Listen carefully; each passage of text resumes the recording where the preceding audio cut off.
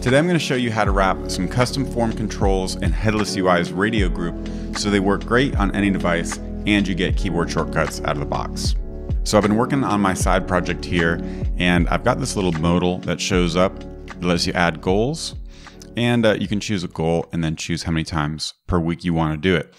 And every time I work on custom controls like this, I usually start just by adding some buttons. So if we find out where these buttons are, we'll see I'm just mapping over this array and rendering a button. Now I was redesigning this, and this is just kind of the easiest way to do it. No matter how many times I do this, this is usually just how I think to start. And then I realize what we're really dealing with here is radio buttons, because you can only choose one of these at a time. So if I was building this with native HTML, I would use input type radio.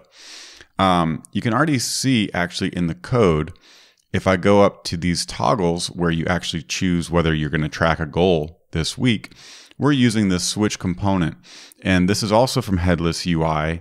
It's a component that acts like a checkbox, but lets us style it in any way we want. We can see here that this doesn't look anything like an HTML checkbox, but it gives us all sorts of benefits and accessibility features for free. And that's exactly what we're going to do right down here where we've created these kind of custom buttons. So if I pop over to the Headless UI docs for RadioGroup, they have this cool example here.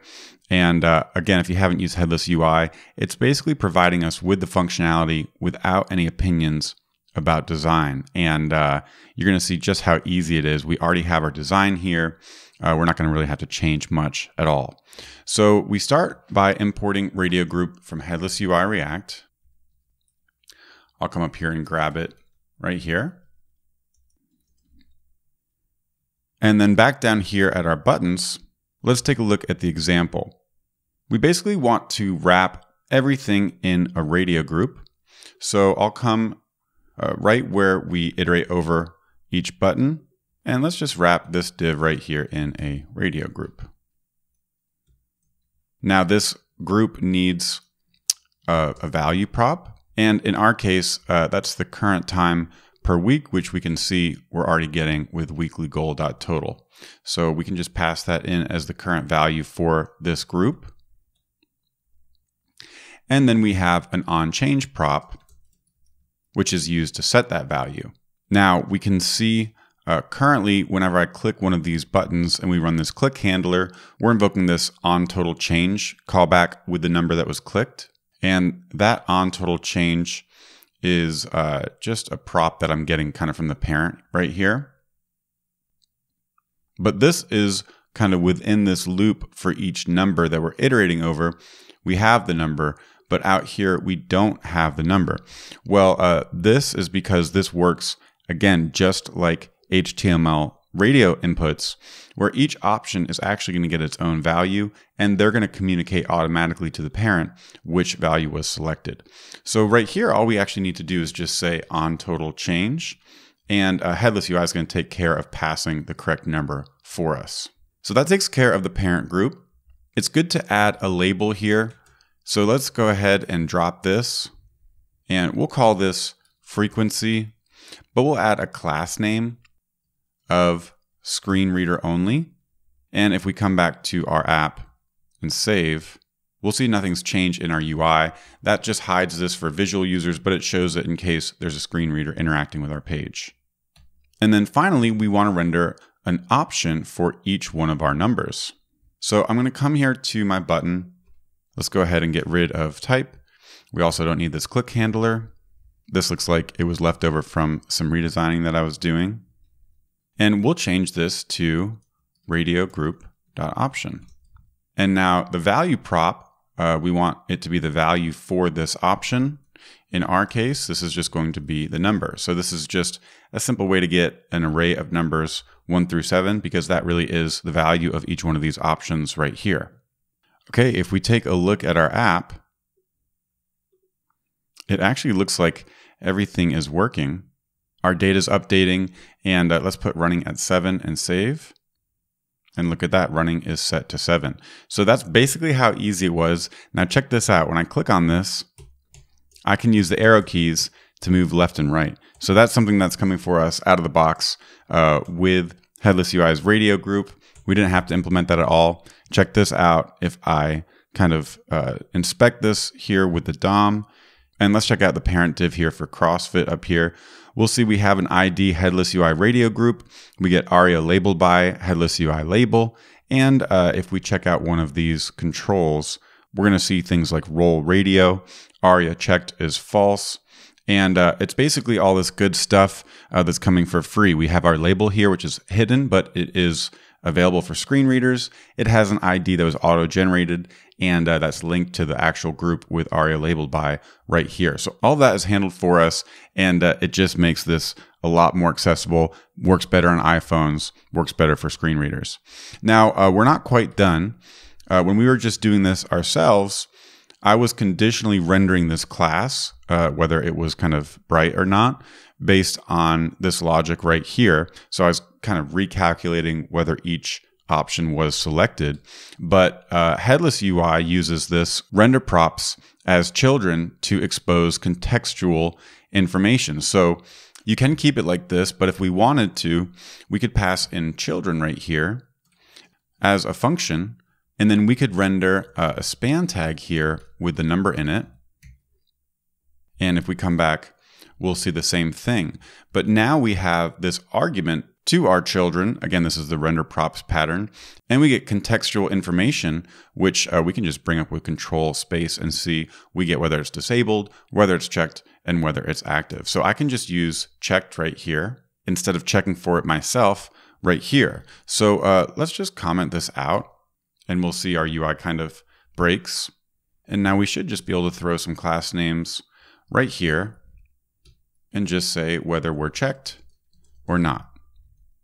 So let me just wrap these classes and let's finesse this a little bit. I think I want to bring the rounded full class down here, the width and height, and the border. And then I also want to grab these flex to center the number. Now I'm using Tailwind, but of course, these are just class names. You can use anything you want to style these components. Headless UI isn't tied to Tailwind at all. Okay, that looks good for our static classes. I like leaving the focus styles on the actual radio group since that's kind of the element that the browser is designed to receive focus. But now we can do our conditional styling right here where we have our checked Boolean. So we want these classes if we're checked. Otherwise, we want these classes. And this is starting to look like it's working again. I also had this transitions colors right here.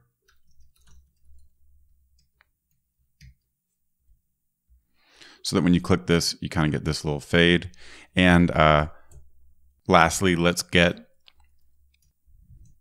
rounded full back here for our focus ring. And just one more detail, we can see we're actually transitioning the background color on select, but the focus ring is not transitioning. I think if we were to always render a ring, and then always make the offset gray 50 to match the background there, but then by default make the ring gray 50 as well, so it's hidden until it's focused, in which case we'll make it sky 400. This is kind of how rings work in Tailwind. And then we still see that instant movement. If we look at transition colors, we'll see that it transitions these properties right here, color, background color, and so on. Whereas these ring utilities, they're setting these Tailwind properties, so it's not quite picking it up. I think if we just use the full transition class, give this a shot, and now that's looking really smooth because the ring is fading in and out exactly the same way as the actual button is. But when we click, since I have this focus visible plugin wired up, we don't get any of the selection. Same with our switch. We can select that, hit space, and everything's working really nice. This is looking really slick. So the render props pattern here is really cool because once you give the radio group its value, its onChange function, and you give each option a value as well, well, now the radio group and each option knows whether it's checked or active or disabled. And it makes it a lot easier to reuse these things. If I wanted to reuse this button group UI throughout my app, I could pull it into a button group component with kind of a similar API where it takes this stuff, and I wouldn't have to basically check whether it's each option is active different in each use case. It would just know, again, based on the value of the group and the value of each option. So these headless components are just really cool. Again, they work with any way you want to style your app, any sort of CSS library or a CSS and JS library. They actually just added a brand new component. It's a combo box, an autocomplete. And so this thing just keeps getting better and better. And it just takes care of all of that kind of annoying plumbing and stuff you probably don't usually remember to do for you without imposing any sort of styles on your application. So I was pretty happy with how this turned out, and wanted to make sure I shared that with you. If you haven't heard of Headless UI, make sure to check it out. Otherwise, thanks for watching, and I'll see you in the next one.